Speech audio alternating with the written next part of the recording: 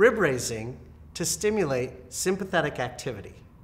For this technique, the patient is laying supine, and the physician may be standing or seated as I am on the affected side. The patient's arm is moved away from the angles of the ribs, and the physician's hands make contact with the angles of the ribs through the fingertips. For this technique, the physician will apply anterior and lateral traction to the angle of the rib.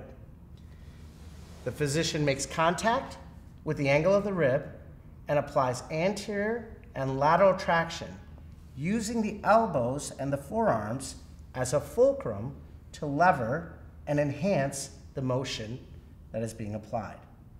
The patient may take deep breaths in and out to enhance the technique. This technique is repeated 3 to 5 times for each set of ribs.